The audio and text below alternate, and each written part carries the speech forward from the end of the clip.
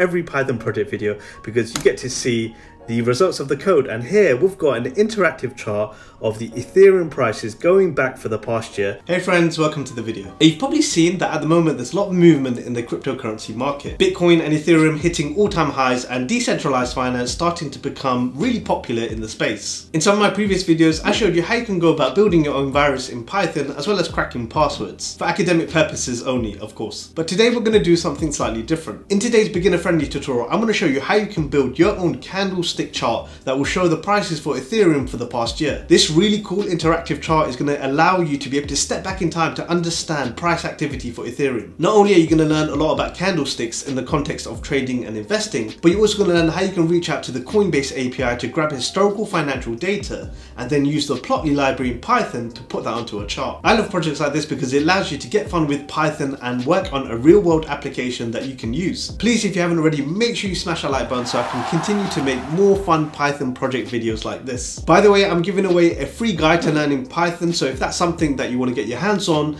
check and click the link in the description below. With that said, buckle your seatbelts and let's get started.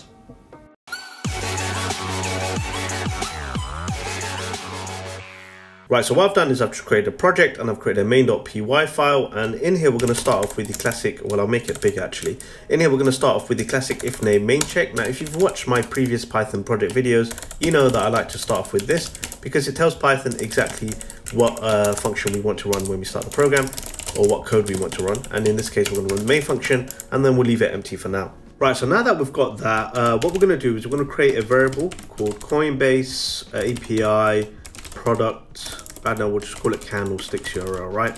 And as you can probably guess, we're going to be using the Coinbase API to get our data. Given that the text is quite large, I'm going to have to put this on a separate line. So in Python, you can do that using the backslash. And then in this case, I'm going to leave the string empty for now. And what we'll do is we'll quickly head over to the API. So essentially, the endpoint that we're going to hit is the Coinbase Pro API. And for the most part, it's free, which is quite cool. And what you can do is you can retrieve, they've got a bunch of endpoints, right? And here you can get back the candles. And by the way, I'm going to get onto candles in a second, but essentially you can get back candles for a given product. And the product that we're going to be looking at, of course, today is we're going to be looking at ETH USD. So that's the way to get it. And so what I'm going to do is I'm just going to grab this, copy that, and come back to my editor. And the base URL is https api.pro.coinbase.com, followed by the endpoint. So in this case, I'm going to just make this a bit smaller so you can see products, and then afterwards the product ID. So we're going to be actually passing that in when we as we write the code. And there's one more thing that we're going to do, and we're going to call we're going to have a parameter called granularity, right? And again, we're going to leave that for us to fill in later. And granularity essentially allows us to be able to specify the duration of the candle. So I've mentioned candles a few times, so it's now it's probably best to explain it. Right, so I'm on Investopedia, which is a great website to learn more about investing and trading. And here I've got an image of a candlestick. As you can tell in the middle, this is essentially what a candlestick looks like. What a candlestick does is it tells a story about the price of a stock and how it changes throughout the day. It'll tell you the highest price of that stock in the day. It'll also tell you what it opened at. So we know stock markets open and close. So it'll tell you, you know, when it was opened, when the stock market opened, what price was it? And when it closed, what price was it? And it's useful to be able to have all of this information. And I suppose a candlestick, it's really good in the sense that it gives you all of that visually without you having to, you know, look at a list or a spreadsheet of just raw numbers. Now this entire candlestick represents price activity for the day, but sometimes traders want to be able to see a more concentrated volume. So they might want to see price activity for the last hour, in which case the candlestick would represent price activity for that hour, right? Or you could have like 4 hours or 10 hours or 24 hours, or you can even have it by month. Now there's one other thing that you need to know with respect to candlesticks, and that is their color. A red candle basically indicates that a stock closed the market at a lower price. So say for example, when the market opened, the stock was $50. if it dropped to $48, the candle would be red, because if it drops to $48 and the market closed, that means it closed at a lower price than it started with. Taking the same example, say a stock opened at $50 and then rose up to about $55. So when the market closed, it finished at $55. And that basically means it closed at a higher price than it opened with. And in that case, you're going to get a green candle. To summarize, a candlestick gives a very good story about price activity for a given stock in a given time period. So as I mentioned, the candlesticks that we looked at earlier, this reflected price activity for the day. But of course, you can have candlesticks that go longer than a day, or you can have them be shorter than a day. And so that's enough about candlesticks. Let's get back to some code. Right, so we're going to start off by making a request to the Coinbase API, and we're going to do that using the request library. So I'm going to do request.get. I'm going to pass in the URL, or this variable here. And we left 2 blanks that we need to fill, right? So we're going to use the .format function in Python, and we're going to need to pass in 2 values here. The first thing that we're going to pass in is the cryptocurrency product. In other words, basically the thing that's trading at the moment that we want to get the candlestick data for. And for that, we're going to pass in ETH/USD. You're probably asking, why not just ETH? And the reason why is because when you buy Ethereum, you have to pay for it, right? And to pay for it, you have to pay with something. And the way you pay for it is either US dollars, or you can also pay for it in British pounds, or you can pay for it even with Bitcoin, right? There are different ways you can purchase Ethereum, and each of those have different price datas because they operate at different conversion rates. So because of that, you need to pass in the pair. So in this case, I'm going to pass ETH/USD. The second thing that we want to pass in is the granularity. And essentially, when I mentioned that candlesticks represent a given time period, and I mentioned that on that image that I showed earlier, it showed the candlesticks for price activity in the day. And so the granularity is basically that parameter. It's basically how long you want that time period to be for that candlestick. So we want it to be a day, right? So I'm actually I can put 1 here, but as you can imagine, this granularity doesn't expect the number of days. You actually have to give it in seconds. So the number of seconds in a given day are 86,400. And I actually know that off the top of my head because I've had to do this a lot of times before with other programs. So that's a fun fact there. Right, so the next thing we want to do is we want to put this in a response JSON object. Even though the response doesn't come back in JSON, this will still get the response back in a way that makes it easier for us to work with it. Now, the data that this API gives back, if we take a look, as you can tell, it's an array. So you get back an array, but in that array, you get more arrays. So it's an array of arrays, and each one of these sub-arrays is actually a candlestick, right? It actually has all the data related to building one candlestick. So it has basically the time, so that's just the date. And then it has the lowest price for that cryptocurrency. It has the highest price for that cryptocurrency. It has the opening price and the closing price and the volume, right? So each one of these subarrays has all of the different price features that we mentioned that constitute to building up a single candlestick. Now that we know that, it's all a matter of just putting the data in a format that we can work with. So essentially, I'm going to create a few empty arrays. So I'm going to create one called dates, and then I'll just duplicate that, and then we're going to have lows, highs, and these are just going to store the arrays of data that comes back. So basically, what we want is an array of all the dates. We want an array of all the low prices. We want an array of all the high prices. And that's just going to make it easier to work with when we build the chart, right? And by the way, you can all do this. You can do all of this in a one-liner, but it's not going to be a very readable one-liner in Python. And so one of the philosophies in Python is write readable code, or explicit is better than implicit. So sometimes you actually write more code, but it's more readable, and that's the most important thing. So when you write your Python programs, just keep that in mind. Make sure you focus on writing readable code. So now it's just a matter of iterating through all of the data that came back in response JSON. So I'm just going to call this for candlestick data in response JSON. I'll copy that there. What we want to do is we want to extract out all the data and then put that into the relevant arrays. So let's do that. So the first one is dates.append, and we're going to append to this. And what I'm going to do is actually I'm going to call the date time from timestamp function. And what this is going to do is you give it a timestamp. So if we go back to the documentation, you know that we're being given back a timestamp here. So we want to convert that into a more readable timestamp. So what we're going to do is we'll give that date time from timestamp, and then we'll give it the candlestick data, and it's at the first position, right? So we're going to go through every single one of these rows, and then we're going to extract out all the dates. And given that it's timestamps, we're going to convert that into a date time object, and we're going to append it to dates. Now the rest of the values are less interesting. They don't need any other processing. It's just a matter of extracting it out. So we'll do loads.append followed by candlestick data, and we know that's at position 1. And I'm just going to duplicate this, and then I'm going to replace the lows. And that's going to be highs, and then this one's going to be opens, and then closes.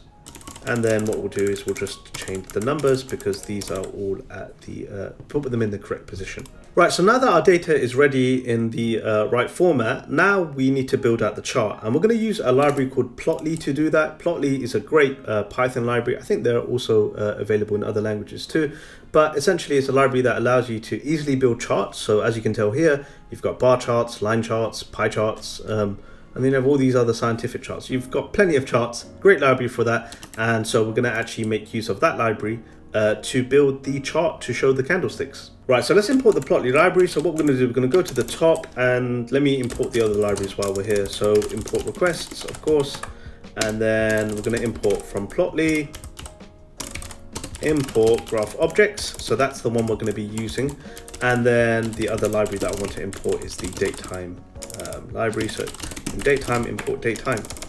And we'll install these later on in the program. Cool, so let's go about building the chart, and this is where it gets quite fun. So we're going to create a variable called figure, and we're going to have graph objects. And the idea is graph objects has a function called figure, and it takes a few parameters. The two parameters that we're going to pass in that we care about are data and layout. Now layout you don't have to, but I just kind of want to show you a bit more about this library, and there's a good opportunity to do that. Of course you can explore this in your own time, but I'll just show you a bit more about that. So with data, what it does is it takes an array, and this array is basically going to be all the different graph objects that you want to construct, right?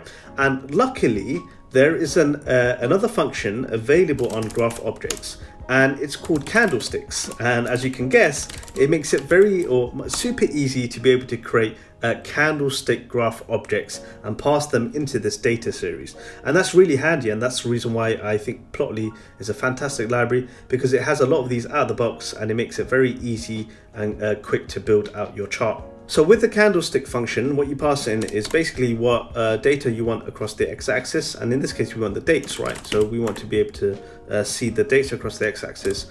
And then the other parameters, and by the way, of course, we have the dates array, and this is why it was useful to extract it out. And so the other parameters are going to be, as you can guess, open. So that's going to be all the opens. What I'll do actually is I'll just duplicate these, and then this is going to be the highs. And then we're going to have the lows. The parameters that they accept, by the way, are singular, but of course we're giving it an array of data. That's why it's plural. Well, that's what we're doing anyway. And so that looks good, really. So that's how you construct candlestick graph objects. You give it the series of data that looks like this. And so we're pretty much done for this data parameter. Let's look at the layout parameter. So the layout parameter, you don't actually have to provide it, but it does give you some functionality to edit the layout for the chart. And one of the things that it gives you is the ability to edit the title for the chart. And I think that's quite handy. So the way you construct a layout is you call graph objects, you pass in, or you call the layout function, and this accepts a bunch of attributes. All we care about is the title. And then what do we want to change about the title, right? So this takes a dictionary, and you can change the font family, you can change the weight of the font, but more importantly, you can change the text too, right? So I'm just going to change the text, and I'm going to say this is an ETH just USD daily chart. And again, there's a few other options for you to be able to change a font family or you know, the font. And so feel free to Google and check out the API. Actually, I'll include a link in the description below if you want to see what options you have for constructing layouts. Right, and then to show the chart, all we have to do is call figure.show. Again, figure is the variable that's storing the graph figure object that we created. And now all we need to do is install the requirements, and then we can give it a run. Now I've created a requirements.txt file here, and it has two requirements. It has requests, which is the library to make the HTTP requests out to the Coinbase API. And the other one is of course Plotly, which is going to plot the chart. I highly recommend that you create a requirements.txt file like this, specify the version. So that way, if you were to send this program to a friend or transfer it to a different computer, you have all the requirements that you need to get the project up and running. Equally, you can, if you don't want to do that, just type pip install requests and pip install plotly and just install them, and then you'll be good to go. Right, so one thing is I did make a small mistake here. When you call the URL, when you're passing in the product, it's not ETH/USD, it's ETH hyphen. So again, the trading pair needs to have a hyphen instead of a slash. It's funny, a single character like that will stop an entire program from working, and every program has done it. So other than that, the program looks good, so let's give it a run. Right, so I've got the project opened up in terminal, so all I do is type pip install -r requirements.txt, and that will install all the requirements for the project. And then Python main.py, and this is always my favorite part of the every Python project video, because you get to see the results of the code. And here we've got an interactive chart of the Ethereum prices going back for the past year. And here I can zoom in, I can see each candlestick and the price data. Now this is a daily candlestick chart, so if I hover over one of these candles, you can see the date, right? So October 12th, October 13th. And then what you can see is basically the opening price, the high price, the low price, the closing price, and all of that you get from the candle. And of course, what you can also do is you have this nifty slider at the bottom here that allows you to expand the time range. So I can show the past couple of months, but equally I can show the last 7 or so days. So if I move that towards the right, as you can tell, the time series is contracting at the bottom. So as you can see, the past 7 days. So that looks good. And then, or the historical price, I don't think it will give you the current week. I think it will give you everything before the previous week, is my understanding from the API, but that's still good. And then if I expand this back out for the past, it's grouped by month, and then you have the candlestick here. And then you have some options at the top here that allow you to adjust the settings, so you can download this plot as a PNG, and that's really handy because you can share this to a friend and say, hey, this is what Ethereum's doing. It's just going for an upwards trend, and you know, it's hit 1800 and it's probably going to hit 3 grand. This is not financial advice, but I'm just letting you know what the chart is showing. So you can download it as a PNG, you can maximize, you can select boxes on here, which is quite cool if you want to center on into specific parts of the charts. If you're explaining this to someone, maybe doing some sort of analysis. And then you have other options that are worth exploring in your own time. That's it. I hope you enjoyed the video. If you're learning Python and you want to see more videos like this, make sure you subscribe and tap the bell icon so you get notified as soon as I release the next video tutorial. Thanks a lot for watching. Have a lovely day, and I'll see you in the next video. Peace.